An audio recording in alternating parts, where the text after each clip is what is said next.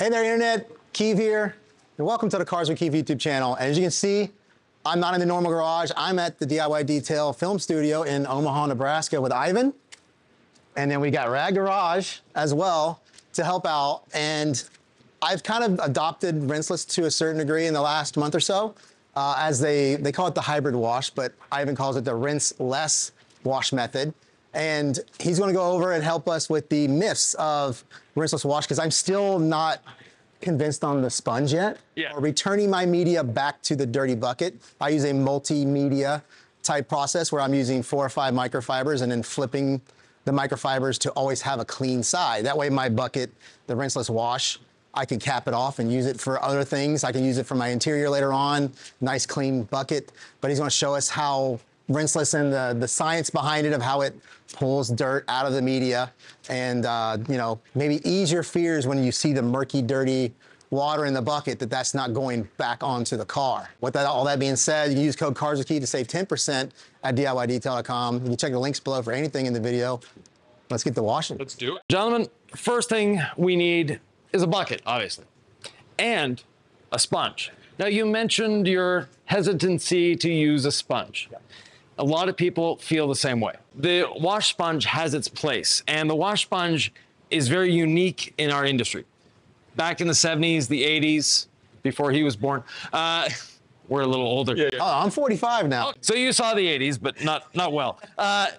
We used to, you know, there was wash sponges in the 80s that were popular, and they weren't the best on paint. The Rinseless wash sponge is specifically designed to absorb the dirt off the surface and release it in the wash media. So the rinseless wash combined with the sponge work together. Now, if you're using a microfiber towel, microfibers are designed to grab onto dirt. When you bring it back to the wash solution, it may not be releasing everything. So it's actually a little unsafe to use a microfiber. Now, the way you use it is great, because you'll put like 10, 15 microfibers in there, do a section, and it never goes back in the bucket. And that's great. Doesn't need to release. No, if you're using microfibers, that's the way to do it. Don't try to reuse the microfiber. But a microfiber doesn't have this, the thickness. You risk pressure points. Yep. There's no risk of pressure points with this. Which is why if you did use a microfiber, you want a really nice, plush, 500 GSM, like really plush microfiber. Yeah. And you want it wet, more wet, or you know, more moist than we would have the sponge normally. Right. So, because of pressure points. Yeah.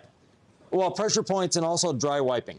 And what's our dilution ratio on rinseless wash? What do you think? 256 to 1. 6 to 1. For everything. Before we start using the foam, and before we start using this, never use the sponge on a dry vehicle. Okay.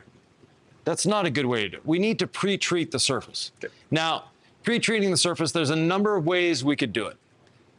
For you, foam. You can foam it. All day. So we can do the foam, yes, rinse the foam away, and then do the rinseless wash. I don't think we're going to do that today, though. No. So what we have here is our keg, and you can use just a spray bottle if you want. You don't have to have the fancy keg. You can use an IK. You can use whatever you want. But the keg is the most convenient, and we're going to just put it on there. And notice, Rick, we have a bit of foam. Not much, but this is a foaming keg. Foam Pro 12, it foams quite well. Yeah. So it does foam a little bit. And you can put it in a foam cannon. I've heard that. I haven't seen it yet. Well, I haven't used it like that yet. Yeah, it's not quite a therapeutic type of foam. Yeah. Now, Rick, since you really like to foam, grab that IK that's there. Okay. And foam the wheels. And what's in this one, Ivan? Same thing? That's all clean, diluted. So this is all clean. That's all clean, diluted 15 to 1, okay, with just a touch of incredible suds for more dwell time. Thank you. Thank you for that little incredible suds in there. Oops. Am I just doing the wheels? Yeah. Oh, well, you can do the rocker panel as well, since it's a little. I usually hit back here. It's all clean. Loosen up that grime. Not gonna lie, that's quite satisfying. And we'll let it sit for a minute. Not much. We don't need to let it sit for long. There wasn't a heavy accumulation of dirt on the vehicle. It's rinse-less wash. It's not rinseless. It's not no rinsing. It's not no hose. You're still rinsing just a little bit. We're getting all those bigger particles off, so that way they're not abrasive when on the next process. What the Rinseless is doing now is emulsifying the dirt, lifting it off the surface. The Rinseless is Zwitter ionic, which is a strange German term meaning neither negative nor positive. So being Zwitter ionic, it's lifting the dirt off the surface, bringing it away, and when we're pressure washing, we'll get that dirt off the surface, the grit off the surface, leaving just a bit of traffic film. So gentlemen, there's a pressure washer hose on the floor. Yep. Find the end of it. We have a 40-degree tip, we have a 25, we have a 15, it's up to you.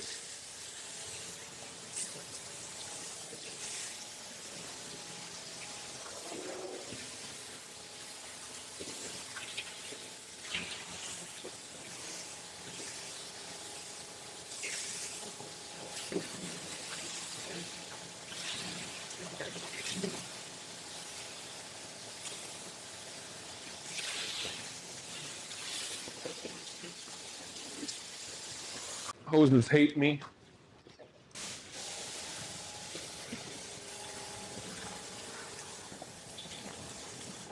What the heck? That's a pretty big rock. See what the Rinseless takes off the surface?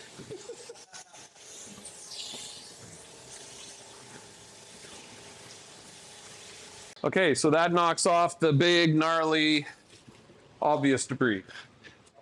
That takes off the big stuff.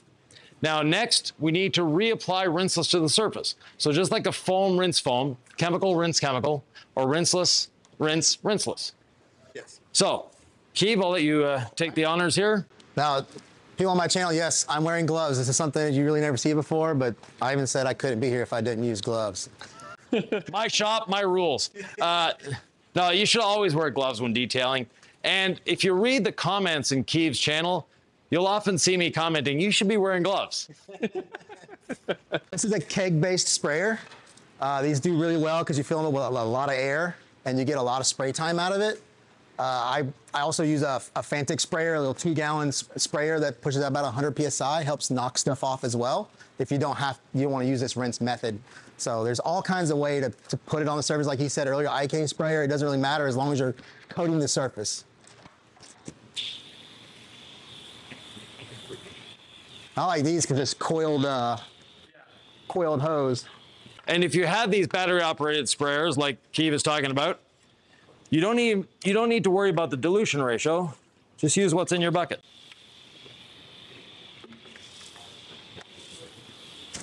Maybe seeing we're putting on wheels and tires too because we're gonna wash the wheels with Rinseless too. Yes, we are. You can try that one. It's press on, press off. All right, I can handle that.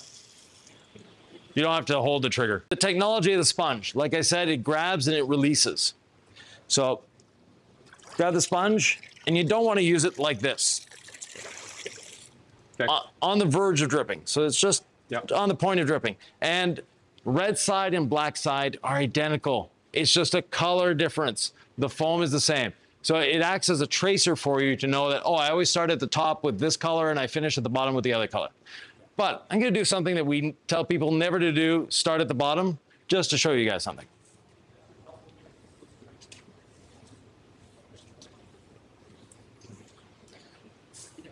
It's not as dirty as I thought. No fake. There's only You can, no okay? no All other right. no other sponges in the bucket. I'm hyperventilating, but There's no other sponges in the bucket, right? Touch, lift, squeeze. it's clean. You switch sponges. No. That's why I took it out of the bucket. Yeah. So that's the thing. Let's go with dirt really easily. Yeah. It's designed to release the dirt, whereas a microfiber is designed to hold on to the dirt. Now this won't absorb that dirt back when No. we bring it back to the surface. No, the water in the bucket can look really, really gungy. Yeah. You put this in and the dirt stays in the bucket. We always end up with a clean wash media. And now we've taken most of the grit off the surface. We just have traffic film. Yeah. So starting at the top, working your way down. Okay. This will be fun. Do you want a platform? Do you want?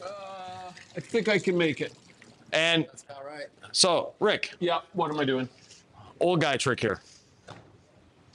Don't stand on it, but now you'll be able to reach the Get center. closer. Yeah, I'll let Rick do the top part. Yeah. And just linear strokes, Ivan? Yeah, is there or- a technique here to like? Yeah, no pressure and just get it on the surface. Think of it that way. Basically, you're absorbing the dirt off the surface into the sponge. So We're trying to dry it, basically. Yeah, as long as you touch everywhere, you're fine. And you can do the trim, you can do the windows, you can do all of that. And how often will I take it to the bucket? For one panel, flip the sponge over, use the other side. Okay, I'm not detecting any dirt yet on the roof, so I shouldn't be touching. That's why we got the gloves. We can't leave the fingerprints. Do this. All right, so yeah, nothing on the grit guard at all? No, you don't need to go down the grit guard. Is this bucket for me back here? Yeah. Awesome, thank you. Yeah, we have a bucket on either side to make life easier for everyone. Rinseless wash in the wheel washing bucket.